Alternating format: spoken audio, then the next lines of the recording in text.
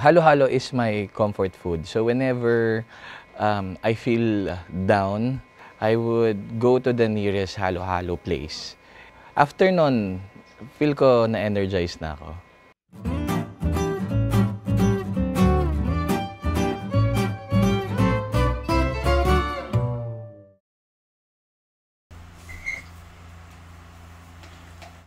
Hi, my name is John Yanga, and I am the owner of Macabebest Halo-Halo.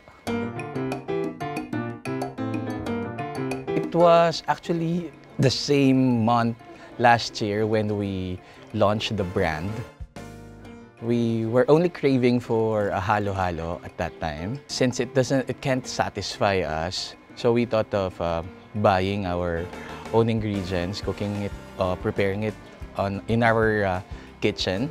And I guess that's how business starts, when you provide solution to the people. Initially, we only started with a capital of 2,000 pesos. And then, here it is now. Halo-Halo de Leche was our initial product because we were selling leche flan before the halo-halo. So we use it for our ingredients. And then people started asking for different flavors. Goes on and on. So they've asked for ube, they've asked for langka. And then I think the last one that came into the picture was the overload, which is a combination of all the ingredients. The most important element of halo-halo is the milk. Yun kasi talaga yung magdadala nung halo-halo. So we did the product taste test and trying different variants of the evaporated milk. And so far, Angel's received the highest rating. And it suits best sa halo-halo. Economically, mas marami kaming nagagawa sa Angel compare sa ibang lata.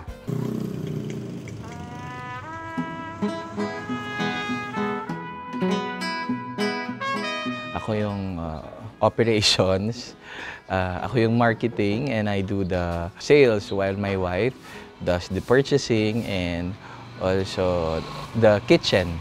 So it was just a family effort.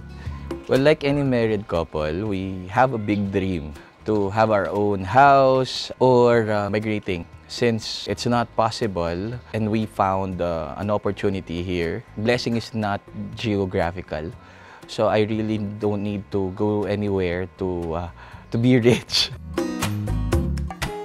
Pampanga is a place ng lahat ng halo-halo kings. When we were starting last year, I received an order coming from the owner of one of the halo-halo kings. And I'm very happy and I'm flattered at the same time for hearing very good review and feedback from them saying na sulit ang binili nila, that they also like our halo-halo, coming from someone who really knows halo-halo product. One thing that I have learned for the past year is that I thought halo-halo is seasonal, is only for summer. But let's be reminded that we are in a tropical country. And all year round, mainit sa Pilipinas. That even during the rainy days, even during December where the weather is cold, there are people craving for halo-halo. Any time of the day, sometimes even midnight, would message our page and ask for halo-halo. So there is really a market.